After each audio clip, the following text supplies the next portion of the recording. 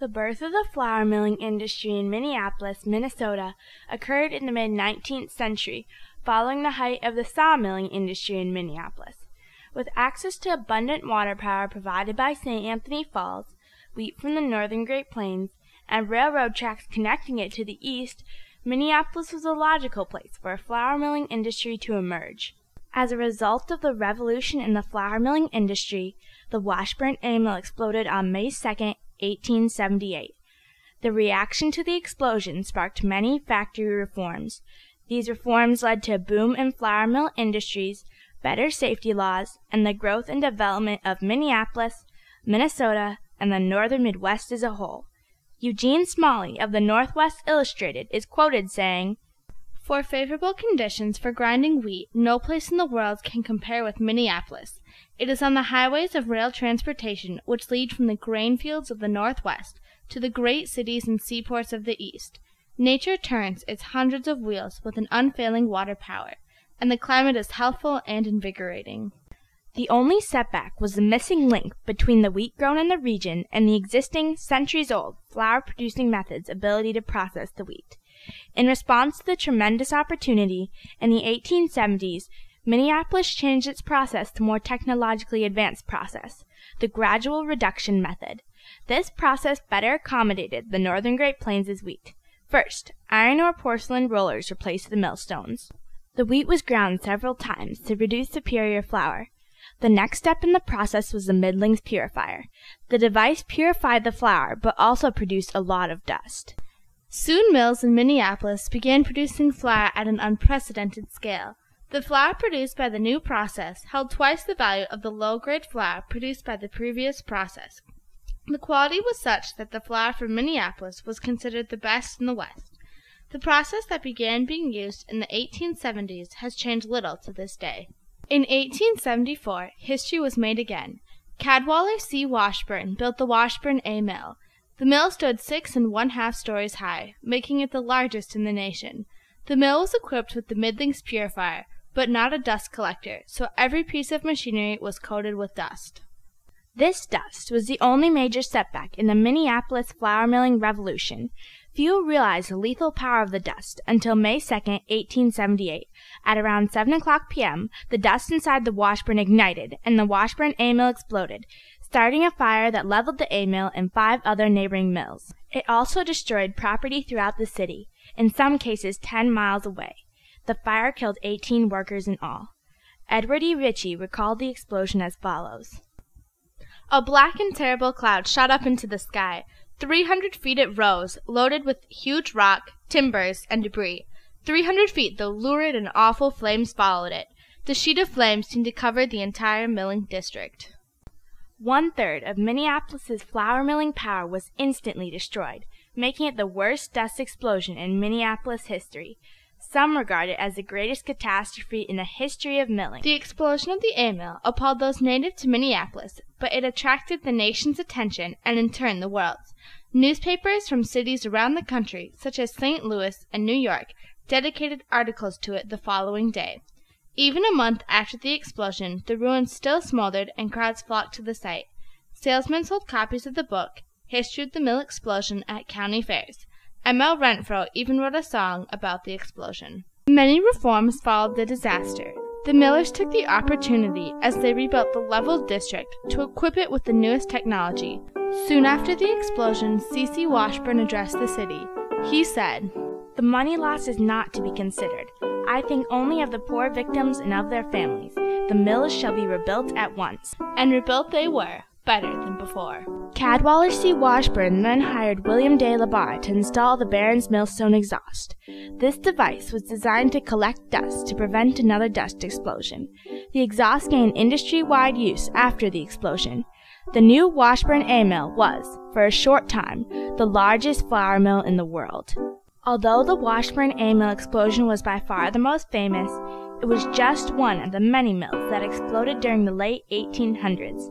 Science soon explained the volatility of dust, and the United States Department of Agriculture advised millers to keep their floors dust-free. So to prevent more explosions, cleanliness was insisted upon. The mills hired sweepers to keep the floors free from dust. The mills were also equipped with better quality monitor nozzles, fire doors, wire glass windows, fire alarms, and dust collectors. These reforms, along with the rebuilding of the mill, propelled Minneapolis into a nationwide dominance of the flour milling industry. The Washburn mill explosion gave the Minneapolis millers the perfect opportunity to institute these new technologies.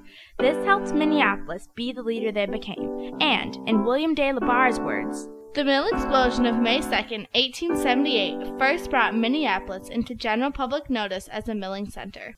Once the new Washburn mill was completed in 1880, the height of the milling industry in Minneapolis began. Minneapolis would be leading as the main producer of flour for 50 years to come. From 1880 to 1930, Minneapolis was the leader in flour production, causing a boom in the city. In these years, the mill district shipped out an average of 16 million barrels of flour annually. That is enough flour to make 4,480,000,000 pounds of bread. In 1884, Minneapolis surpassed Budapest, Hungary, as the world's leading flour producer. During this period, Minneapolis was known as the flour milling capital of the world, or more informally, Mill City. Minneapolis experienced a population boom during the height of the milling industry. Its population grew from 13,000 to 165,000. This was due to the new immigrants coming to Minneapolis to keep the farms, mills, and railroads running to support the industry. The new citizens were also employed by businesses supporting the flour milling, like the ironworks, barrel, and sack industries. During the industry's heyday, names that are still widely recognized today, Pillsbury and General Mills, were becoming prominent. Because of the need to sell the enormous output of flour, these companies creatively approached marketing and advertising to create a greater demand for their product. After 1930, the flour milling industry in Minneapolis began to decline. There were many factors for this decline, including decreasing quality and quantity in the northern Great Plains' wheat, changes in distribution patterns, and a new tariff that gave Buffalo, New York, an advantage over Minneapolis. In 1930, Buffalo, New York became the nation's leading flour producer, forcing Minneapolis out of its cherished spot it had held for 50 years. By 1960, most of Minneapolis's major mills had shut down. The flour milling revolution in Minneapolis not only impacted the flour milling industry, but also had lasting effects on other spheres. After milling in Minneapolis faded into the background, it left an imprint on Minneapolis, Minnesota, and the region as a whole.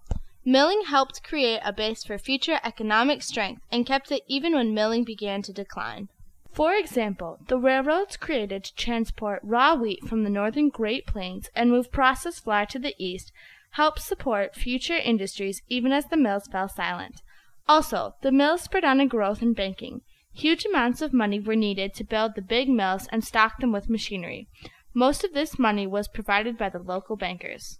This is one of the reasons why Minneapolis was the financial center of the Northwest by the beginning of the 20th century. Flour milling also developed many other industries to serve them, including the barrel industry and later the sack industry.